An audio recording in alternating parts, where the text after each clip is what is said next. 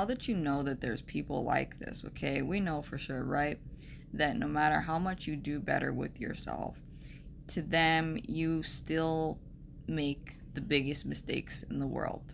You are still the monster, okay? So, understand that these people, they hold things against themselves. They have actually done things against you or somebody else. They just don't talk about it. And so, since they don't have anything on them, there's no secrets on them, and they know something about you, or if it's not secrets, whatever it is, right, that you've made mistakes in the past, right? What they will do is, since they got none on them, they will try to throw it on you and say, oh, you're the bad guy, you're this and that. But if I'm honest with you, everybody, like especially relationship wise, okay, it takes two to make a relationship work and two to make a relationship fuck up.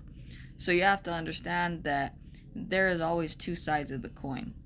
One person does bad too. They make mistakes as well.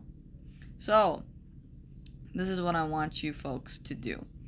I want you, now that you don't feel like you will ever feel good enough to these people, no matter how much you've done better with yourself, transformed your life with this person, and it doesn't feel good enough. You need to disassociate yourself with them. You need to not speak to them anymore, because let me tell you, all this person's going to do is put you down and continue to put you down. And you will never grow, and you will never be in a healthy environment where you can feel like you could grow. You will always feel like you will remain stuck in your life. And it is because you are holding on to people that don't want to see themselves grow. Because let me tell you, if they loved you and they wanted to see you grow, they would forgive you and move on.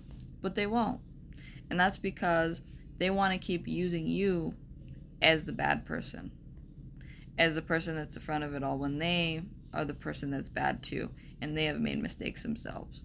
So make sure that you're disassociating yourself from these people.